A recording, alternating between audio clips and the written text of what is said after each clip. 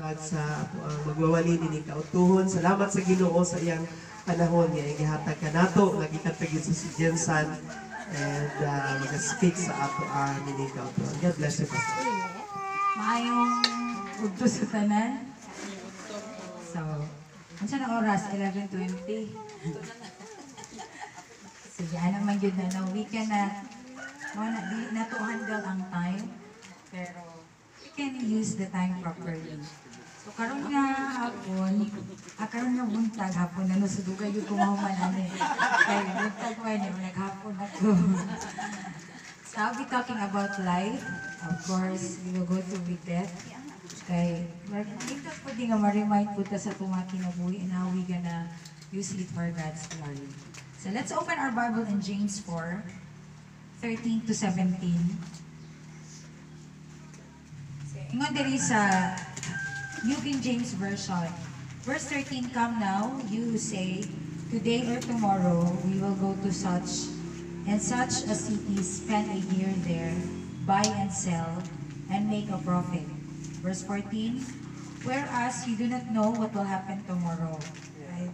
For what is your life? Ingon ni James. What is your life? Pangutanin ni James. Nagsulatan niya. It is even a vapor that appears for a little time and then vanishes away. So naipangutan na, gi-answer po ni James, no? Pinaagi, na ang kinabuhi daw, usa lang siya kabilong sa vapor, kanang mga pimo, kanang aso, mawala ng dahil kalit, madali ng kaayo. So iana din ang life sa tao. So ingon diri sa verse 15, instead you ought to say, if the Lord wills, we shall live and do this or that. But now you boast in your arrogance, and all such boasting is evil. Yesterday, I was saddened with the news, right? Katong anak ni Pastor Jonah na nasa Dubai. Dubai ba to? Namatay siya. Actually, murag kaedad ni, young pa po to siya, pero grabe to siya ang yung support sa ministry, and good. Tungod, syempre, ang ilang family is in the ministry. Unya, kanang, murag nakalitan ko ba, kay murag makita mo man ako good siya. Sadden ba? Sadden ang life. So, after I was thinking while preparing the circle, ano ko, what is life? Life is like a vapor. You will not know when. Right? You will not know when. Pero maganda ang reminder sa Word of God always. Mo nang nag-reminds to kanunay. Mo nang dili sayang atong kinabuhi. Live it to the fullest. I think na fullest, no? Na dapat experience nato ang kinabuhi uban gyud ang Ginoo. Ing ana ka importante gyud ang kinabuhi. And namatay siya. Gi-chat ako si Pastor Brian. Unsa di sakit yung wala ko kabalo ba? Pero brain tumor di ay na siya brain tumor, cancer, tapos wala nakuha tanan, it goes down to the spinal cord and affected na tanan. Ay, minsan ba, ang mga butan ginawa na sa Ginoo. Murag, kato siya butan, kito kaayon, murag asset sa ministry ba, kumbaga. Pero, again, we cannot question that. Right? Dili porkit butan din, kuraron nyo to Ginoo. Di ay dili. Ano, if it's your time, then it's your time, right? So, this morning, James is right. No? Tama si James, ang half-brother ni Jesus, ang nagsulatan niya. Life is a vapor. Just like a soul. No? Mawala na siya sa mong kape. Like a morning mist, kanang pagmata ninyo, na ay kanang murag mga gamay-gamay nga tubig mo na siya, ang mist. That soon vanishes, so life is short and uncertain. Bubo ang kinabuhi. Na dili sure ang kinabuhi. There are no guarantees about tomorrow. Nagsulat si James na sa last, evil daw na ang mga thoughts na karon pa lang, manginamog ka sa iyong gimuon ugma.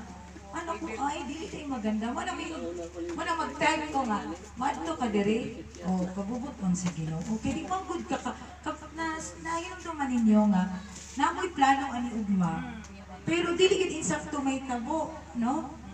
So, bisan ka na, dili na to handle. Ginoo pa rin yan, right? So, uncertain. There are no guarantees about tomorrow.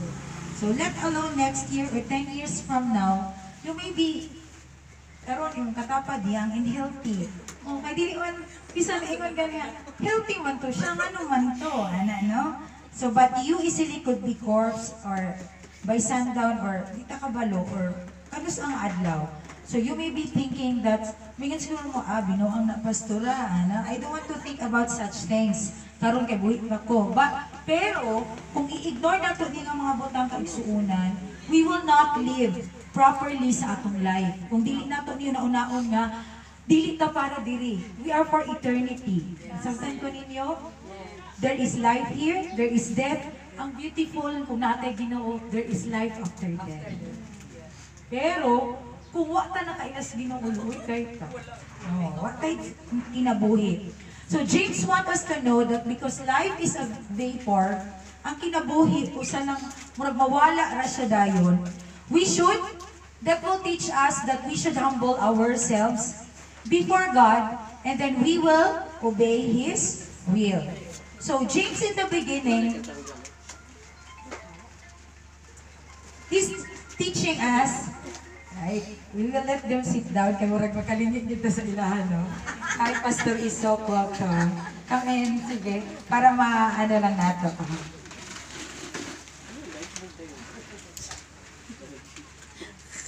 We welcome the family of Pastor Isok. Auntie Deborah. Nasi Mama Deli, Auntie Sofran. You would like to join in. Sige, I go back. So, ulitin na ako, if we ignore these things, hindi na tumasabtan nga atong life is uncertain, hindi na sure, then we will not live a life properly in light with eternity. Oh, di ka maguna-una nga, at kanang, di ka manginabuhi diri nga, maguna-una ta sa kanang natin eternidad. No? So James wants us to know this morning na ang life na to is like a vapor, mawala lang dayon. That's why, understanding that meaning of that life, it will humble us as a person. Oh, it will humble us as a person nga, wala gini kumahimo kung wala ang Ginoo. Before God, and of course, sundon ang iyahang kabubuton. So, this morning, I'd like to share some few things about, what is life? What is life? So, isa lang tawag ni James, life is a vapor. So this, I'll be giving the three meaning from this life is a vapor. Unsa man ang kinabuhi, usa lang ka, kanang warag, aso sa kapim, wala na dayon. Number one, life is frail. Ingon ni James sa verse 13 to 14 of chapter 4, come now, you who say today and tomorrow, we will go such and such a city and spend a year there and engage in business and make a profit. Yet you don't know what your life will be like tomorrow. Or the text may read like this, you don't know what will happen tomorrow. Directly. Baka kabalungon sa may tabuugma. We don't even know what will happen 10 minutes from now. Kasi may nakabalo, kung sa may tabo 10 minutes from now. Kaon ko yan. Thank you. Alright, tawa. Right? So, ingon ni James, life is frail. Pwede the most healthy young person could be easily dead by night. Right? Just like one of the old girl, ingon siya, masakit akong ulo, 11 years old. Okay, ingon niyang mama, sige, tutulog lang dito. Kay sakit man na inyong ulo. Pagkaugma, namatay ang 11-year-old. Nga naman, because of brain aneurysm. You don't know what's life. Yung mama simple lang nag-ingon, tulog na dito. Natulog na yun, wala na yung mata-mata. Life is frail. Right? Dagang mga pangitabuan na, natutod lang man to siya. Look healthy man siya, ano yung ato man? Tungod we don't know, unsay mahitabo ugma. Kaya nga, dili ka pwede manginam kong ugma, mauni. If this is the will of God, then it will happen tomorrow. Again, you may protest this morning that to think about such thing is very depressing. Pastor, ano maguna-una makaana? Ang buhi man, kailangan nato maguna-una, kaya atong kinabuhi, dili kita ang nanag-iya. That way, we should live a life with a purpose, serving the Lord faithfully. We should give our life dedicated to Jesus. No? If dili lang ka itong mga 75, si Mama 76, dili lang si Mama mo ingon niya, ihatag na lang niya, dari sa panahon niya, tiguang na siya. Bisan kita nga mga younger, ihatag din nato atong panahon sa Ginoo. Kaya ang kamatayon mga kaigsuunan is frail, wala na nakabalo kung kanusa. So, dili ta, but if you don't ever think about them, then you will not live in a proper dependence upon God. Kaya kung dili ta maghuna-una nga life is frail, life is like a vapor, then dili ta maging dependent sa Ginoo. Magkinabuhi na lang ta. We will just enjoy all those earthly blessings nga gihatag ni Lord sa atoa. And then we will not think of doing the work of the Lord or serving God faithfully. And you will be proudly make plans and go on about life as if you will be forever young and healthy. That's why po sa mga young and healthy, mga lagad tas Ginoo. Right? Habang naatay chance ng mga lagad. Ngayon sa heart, maabot ang panahon nga dili na ta makapangalagad sa Ginoo. Ano man, kangit-ngit na lang kanan. Mubalik na ang Ginoo. So life is frail. One ng life is a vapor. Number 2, life is short. Ang vapor, mga kaigsuunan, is a short-lived one. You see a mist at one moment, and a few minutes later, it's gone. Ang inyong masakyanan mo, pag mata ninyo, di ba, naman ay mist? Pero pag mawala na po na siya. In your coffee cup, in just a second, it disappears in the air. Life is like that. That's why Moses, in his laments in Psalms 19, the brevity of life, he compares life to the grass. Actually, he compares niya ang kinabuhi sa usa ka grass. Of the field that sprouts in the morning, unya pagkagabi, it faded under the heat of the sun. So he writes in verse 10, as for the days of our life, they contain 70 years. Or if due to strength, 80 years, kung ayaw kang kusog, pwede pa 90 at Deborah, pwede pa 100, gangutuhan ni Mama. Yet their pride is bad, labor and sorrow. For soon it's gone and we fly away. So kita nga nakailas Ginoo ing ano man itong kinabuhi, life is certain, then why not give it to God? Kabalo man di ay ta, live a purpose na malipay ang Ginoo. Because life is frail, life is short. Oo. Mga na mga kaigsuunan, ay di lang kayo na ito igugmawa na nga ito ang what we have. Ito mga blessing ni Lord, that's the sign of really blessing us, pero we will enjoy. Right? We will enjoy. Even if you live to be 100, bisan 100 pa rin ang edad, nadyo ka matayo mga kaigsuunan. Life flies by. In verse 12, mo nang naingon si Moses, he prays to God. So teach us to number our days, to luin mi Ginoo. Paano na mo paggamit among panahon?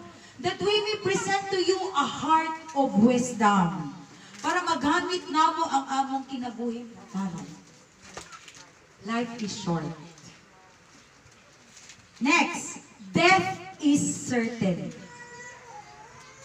Ingon ni George Bernard, sa statistic niya, ang death daw, very impressive yung statistic niya, one out of one people die. Sa ato pa, sa 10 po kataong mamatay. You would think that because death is not just probable, but absolutely certain. Certain yun ang kamatayon mga kaigsuunan, that it can happen at any moment, at that each person must stand before God for judgment. Kitang tanan, mamatay, atubang tas Ginoo.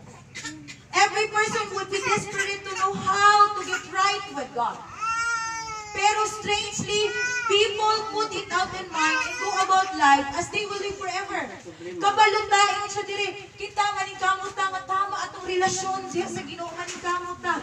Pero nasabta nato ang kinabuhi nato ngayon ani, pero sometimes we live like feeling nato forever ta dire sa kalibutan. Mga kaigsuunan? Right? Those catastrophes, mga hurricane, muna siyang reminder sa ato ang diba, mga death, grabe, kung di sure yun ang atong kinabuhi. Kaya Jesus taught us how to think when we hear about such disasters. Luke 13:2-5, ingon niya, do you suppose that these Galileans were greater sinners than all the Galileans because they suffered this fate? Kasi some people, ano nga panahon, reported to Jesus about the Galileans who Pilate had slaughtered, ipang patay ni Pilate. I tell you, no, but unless you repent, ingon niya, you will all likewise perish. Kung di ka mo repent, sayang kinabuhi. Or do you suppose that those 18 on whom the tower of Siloam fell and killed them with culprits? If I tell you, no, but unless you repent, you will all likewise perish. Sama rin po mo nila. Kung di mo repent karon, wala may kinabuhi, wala katapusan. Right? So this morning, life is what is life? Life is vapor. Ingon ni James. Which means life is short. Right? Death is certain. So unsa man natong himuon? Life is fair. So this morning, in view of the fact that life is a vapor, bisan in ana atong kinabuhi, pasalamat na God is sovereign. He can do everything. He teaches us how to live purposefully at tubangan sa Ginoo. Think this morning what God wants your life to look like. Oh, unsa gusto? Tanaw na una karon, unsa gusto sa Ginoo sa imong kinabuhi? Right? Si Tatay Pedro, hindi na nato siya. He's just a reminder for us today na tinuod gyud ang kamatayon. Right? So, kita na lang karon una itong buhi ta. Maning kamot ta, kung kamot yun ito, kay suuna na walangit ta. Panglangit yun na itong pagpangalagad. Kasi if you live, pangalagad na ito sa Ginoo, we don't have purpose, then let's stop serving the Lord. Pero kung makagsulan natin purpose, panglangit, pang-eternidad, then let us live a life with a purpose. Kaya nga sabi ni James, sitag panghinambog kung sa may tabog nga, makakabalo nga, mura mo din yung kinabuhi. And ang description pa niya sa kanan nagpapanghinambog, those are evil. Kuya, no? Kung hinambog na ika nga, ugma, makakuha ko sa akong 10 million at Grace, tagaan takag 5 million. O ugma. Right? Di tayo maganda. Di tayo maganda. Sige. Kung kabubuton at Grace, sige nga, tagaan ko mag 10 million. Tagaan ta ka. Right? That's why dili na to kalimtan na we need to be dependent on God. Because atong kinabuhi, gikan lang po sa Ginoo. So, this morning, let's be encouraged to live a life purposefully. Diha sa Ginoo, mga lagad na mga tinudanan sa Ginoo. Father, we thank you for your message this morning. Help us to live a life that is pleasing to you. Help us to understand that our life here on earth is short. It's just like a vapor. This is what the Bible says, your word says. Father, help us to understand, Ginoo, ang imong pulong karon nga hapon. Ma-apply na mo sa among mga kinabuhi. Bless everyone here this morning. In Jesus' name, amen and amen.